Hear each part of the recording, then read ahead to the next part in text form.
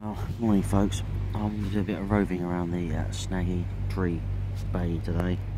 As you can see, there's little nooks and crannies and everything all over the place. I've actually got two rods out at the moment. One down under that tree, one down around the corner under the tree around there. I'm sitting down at the moment, so I'm not really going to move. There's good few little areas and all sorts of bits and pieces to cast in. Probably spend about an hour and a half in each swim. I think there's a lot of potential in each swim, to be fair. We'll just see how we get on over the next 4 hours. But, usual dead baits, sardines and mackerel. See how we get on. I might stick a herring on later, actually, to be fair. See how we get on with that. But that's basically where I am at the moment. So what I'll try and do is a little update of every swim I end up in. So this is the first swim of the day, and we'll see how we get on with the next swim. I'll see you a bit later on. Cheers now. Well guys, I've moved to another area now, in this small bay here. What you can see through the other side, actually the main part of the lake. So I've got a bait down in that corner there, put the ledger rod down there, and I've got the float out there towards those hanging trees, and then I'll probably put one there later on by those overhanging trees. But you can see I wasn't quite opposite earlier. That's opposite and over and through there. As you can see, this place is quite well, quite a labyrinth. If I go past here, down here, you can actually see the bay I'm in at the moment, where my float is at the moment. The swim I'm supposed to be fishing was underwater, so I'm actually having to walk around the tree and put my rods on the rest around there. Make things a little bit easier. Yeah, that's the main part of the lake through there. There's more little islands and channels and gaps and everything through there. There's another back bay around here.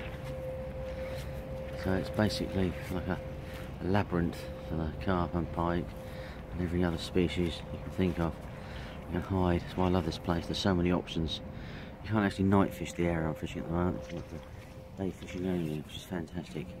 When I say day, you can fish from 7 to like 11 o'clock at night, so you do get a fair bit of the crack of the whip, as it were.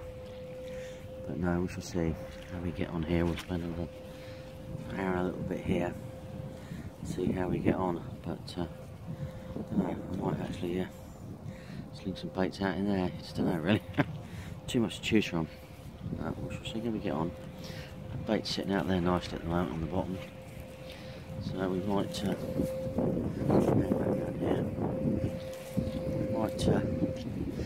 try and get close to that tree, but it's a very hard cast. I can't actually cast out of this swim because you've got the branches up. You can do a side cast, so we'll practice on that.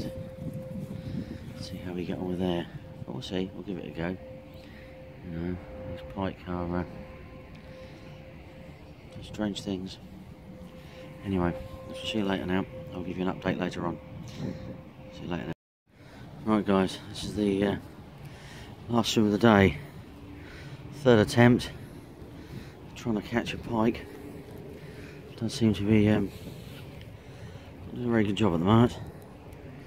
I've got one on right on that margin there. It's got to have silverfish and things in it. And the other one is over there on a float in that bay. I'm going to have to keep an eye on, really. That could pose me a few problems, that one could be. But we've sort of worked out where we can walk and where we can't walk in the water. If we need to do some emergency walking up and down the bank, trying to get a bit of a different angle on it. But it does look quite good. You know, I might drag it back and just fish really right close in here, to be fair. Just never know where these pike are. At the moment, they're clearly not where I am in this bay at the moment, which is surprising me. So I think my next trip, if we don't get any joy here, I'll have to be back in the main lake, which is where I had them the other day. I know they weren't very big, but they were actually pike, and I did catch a few. So where there's one or two, there must be more, you think. Anyway, it's well, a bit fresh out here in this cold wind at the moment. So we'll just sit and wait for those bobbins and that float to go, and we'll see how we get on, really. Right, I'll catch you up later, folks. Thank you very much again.